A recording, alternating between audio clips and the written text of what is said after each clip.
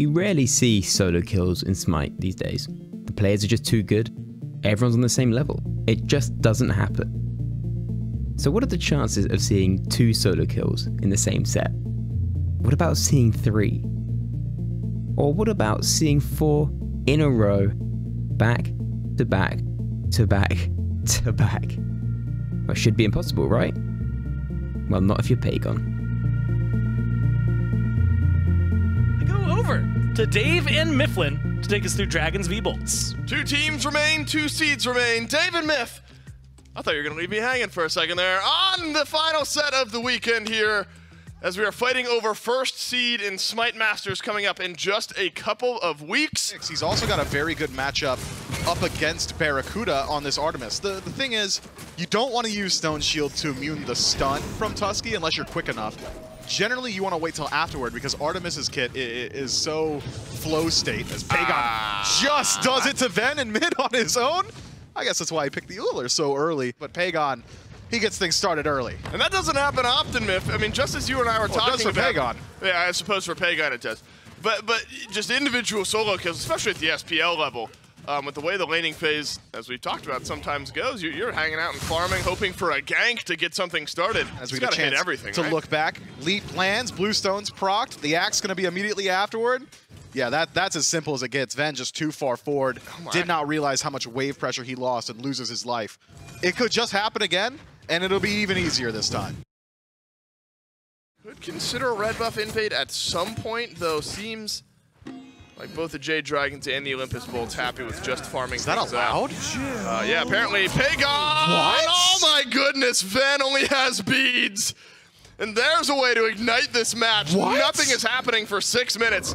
And suddenly Pagon hits Ven with everything, with just a Spear of Desolation. And Ven will be able to head back to base and spend up some of that gold a little bit easier. Won't catch me getting disrespected like that ever. Ven allows him to dash onto tower line and doesn't even return damage with the Kraken. Sanford Sakura has the blink, but so does Lasbra.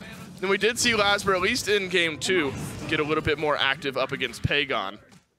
Didn't seem to matter though. Pagon found the damage anyway. Pagon in Desert's Fury. Are you serious? He goes for the 1v1 and gets it. Centaurus needs to hit the target, but it won't. Pagon in a 2v1 grabs the kill onto Venenu, and Lasbra forced to run away as well. He is a madman, the newcomer, making it happen against Ven. Dude, Pagon has got Ven's number. He's got the download complete. He knows everything about this guy. The last 3 digits on the back of his cards, the expiration date. Pagon's got it all, and he's got it in a little notebook because Ven has been getting dominated so far in this set. And we do not often see solo kills. We do not often see the laning phase come in one set. In one set. It's happened like every game so far. The Thoth dashing in and finding the kill the second to go to level 5. in game 1. Uller in game 1. Now Pagon transforming into panic. Pagon's diffing this dude, mid-chasm. What a dynamic player Pagon has turned out to be for this Jade Dragons team. Wasn't all of the answers in game 1 at least. Yeah, it actually is nuts. It's one thing to say, you know, every once in a while we see it, but when you really think about it, every single game, we've seen at least one from Pagon. Thoth and Izanami locked in for the Bolts. A fresh look for both of these. Iza hasn't been picked up at all this weekend. Yeah, we haven't seen too much Iza, but given the fact that we've strayed away from the Crusher meta, Iza looks very solid, right? I was trying to say that right now, Pagon has a dream matchup because one thing Thoth does really well is outrange you. One thing Susanoo does really well is get to those mages that can't really escape, put the jet stream on them and say, go ahead, dash. I'm coming with you. And so I imagine that's probably what the thought process was here. The mid lane matchup is what I'm paying attention to. I'm keeping my eyes, and God, I hate how much I've been agreeing with Trelly today on the mid lane. Why? Because I think means he's doing his job well, and you're doing your job well. Well, no, he's doing his job well, and I'm copying him. Oh.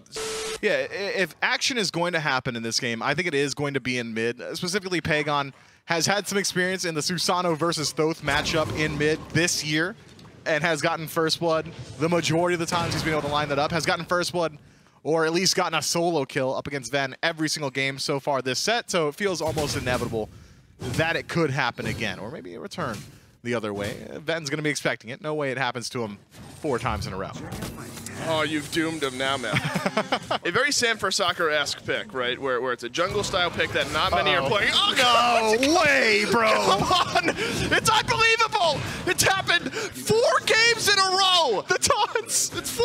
tomorrow. And you know why? I told him out in the lobby, you got to start taunting, man. You got to start throwing some down. I told him to. He did it for you. And he said, Dave, I did it in game 3. We missed it. We didn't miss it this time.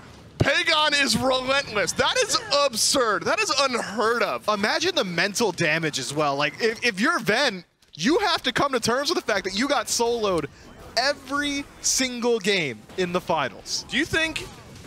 That was a 2v1. It was a 2v1 last time, too. And it happened last time also. And he lives again. God. Do you think Mike meant it when he said Pagon's the best player on this team? Sam's on the way. And effectively traded out aggro.